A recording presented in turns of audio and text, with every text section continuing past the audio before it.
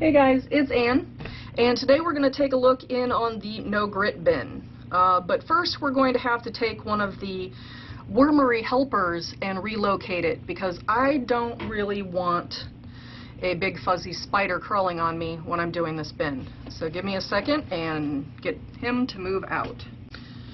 Alright, so it looks like they finally vacated this string from the last t-shirt, so we can get that out of there finally. So let's have a look and see what they're doing. I know this bin is about ready to get harvested. So let's move off this t-shirt and see what we have.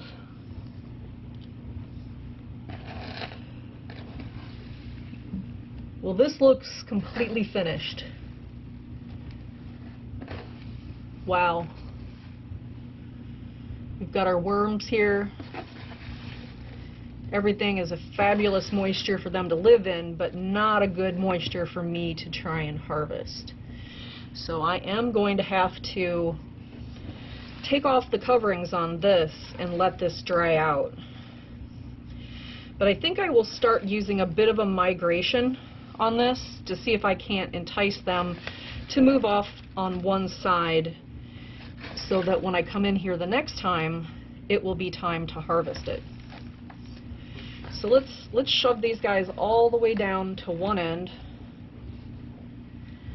I'm trying to pull out any paper that's might have been laminated and had some plastic in it. So I'm gonna pile these guys up.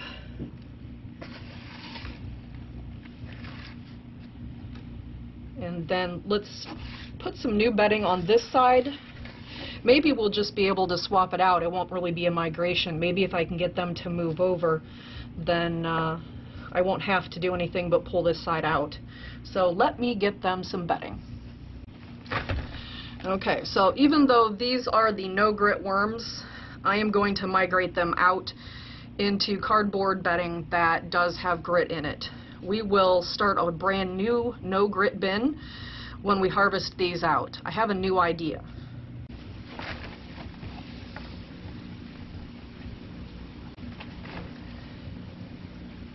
Okay, so I'm just going to marry these two up so that the worms can go from here to here. But we will use some new worms in our new grit system that we're going to start out the next time. Okay, so the plan for the 2022 no grit bin is to get a bin started that only has paper bedding in it, and it does not have any grit, and there's going to be no leaves. I think some people found fault with this no grit experiment because it did have leaves in it, and of course the leaves were on the ground and they could have picked up dust.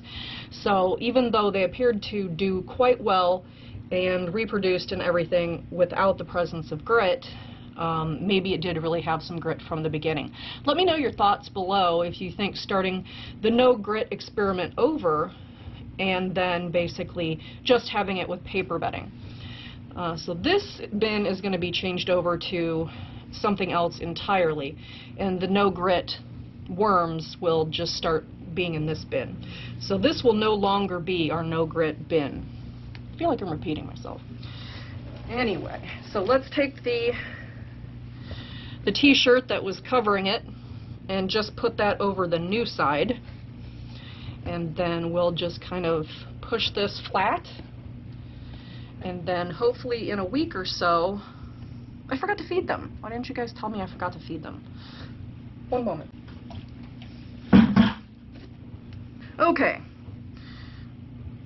So this is what they're going to get. They're going to get a tiny little, this is actually a pumpkin that never did get ripe.